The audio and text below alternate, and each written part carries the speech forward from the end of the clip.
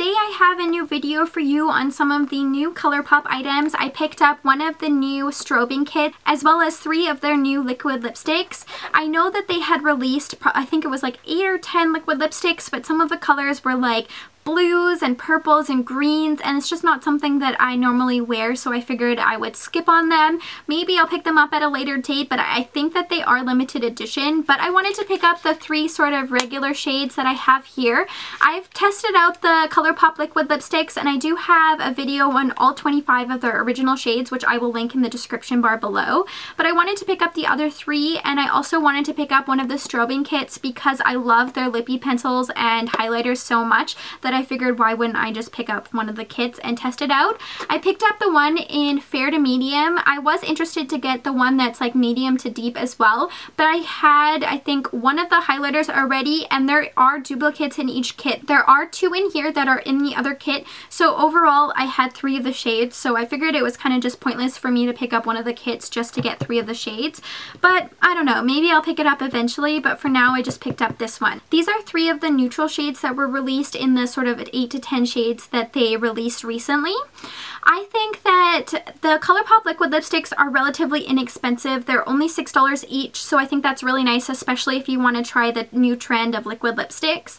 I think that the packaging is still an issue with these. One of them was leaking as I got it out of the package, and as I opened it you could see a lot of the sort of product pooled at the top. The other 2 were fine, so I don't know if they've updated some of the packaging or not. I still find it relatively annoying, but I do really still enjoy Colourpop, and I do obviously like the liquid lipsticks, or else I probably would not purchase these. I do think that they have updated the formula a little bit. When I tried these on my hand for swatches as well as on my lips, I felt like they were a really nice texture. Some of the other liquid lipsticks from Colourpop can be a little bit cracky or a little bit flaky as sort of they wear on throughout the day, but these I felt like were a really nice texture. Some of the Colourpop liquid lipsticks are a nice texture, so I think that these maybe went along the lines of the nice texture ones, but I was really happy with that because I was really hoping that these would be the good texture. They pretty much all are very similar. The first one, which is this one right here, is called Clueless. This one's a little bit more pink than the other 3. It's probably the lightest out of all 3, but they all are very similar tones.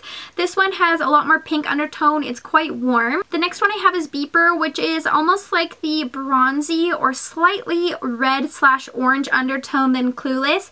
They are very similar tones, especially in the bottle, but it's just like this one is the bronzy version and this one is the pink version.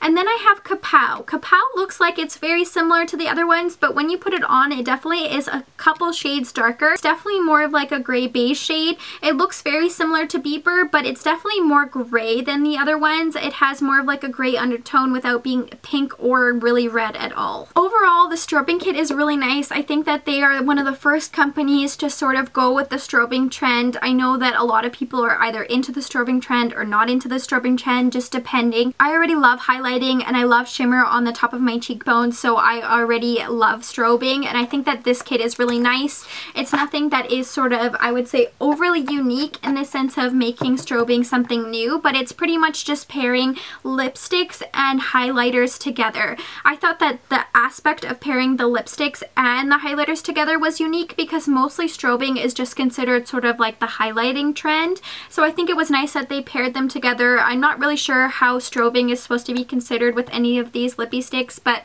I really do enjoy all the colors that it came with. You're supposed to technically have 2 highlighters and sort of 1 blush. This is definitely a deeper tone, so I would probably wear it as a blush, although most of the time I do like to wear a blush that is a little bit more matte, but I think that this could be a really nice blush topper as well. So the first one you have here is called Fanny Pack.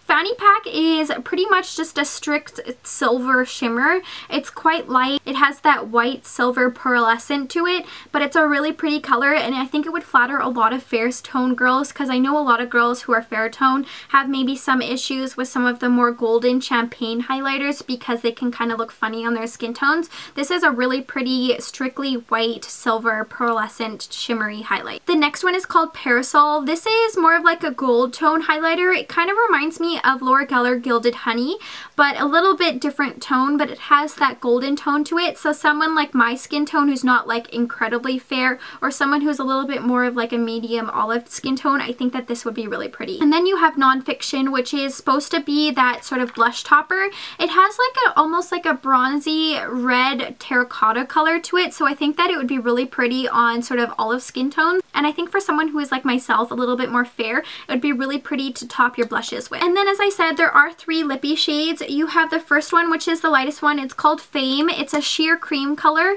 This is like a pink undertone of nude. It is quite light, so definitely someone who has more of like a medium skin tone, this might look a little bit concealer lips on you, but I think that is a really pretty color. It's not overly light, and it has a really pretty pink undertone to make it a little bit more wearable. The next one is called Thistle. Thistle is a cream formula. It's actually the one that I'm wearing today. It's more of like a mid-tone nude. It almost has slight orange or terracotta color to it without being overly deep. It is still quite nude, as you can see in my lips, but it sort of helps bring the color and life back into my face while still being a nude. Next one is called Marmalade. Marmalade is like that popular dusty mauve shade, and it almost has like slightly berry undertones to it. So if you feel like you can't really pull off the deeper mauve tones, you definitely can go for something like this Marmalade shade because it has slight berry undertones to it. Overall, I'm really happy I picked up this Strobing Kit. I really enjoy the colors it has. I really already enjoy all the Colourpop's highlighters. They have that same sort of bouncy cream texture that the rest of their powder products have,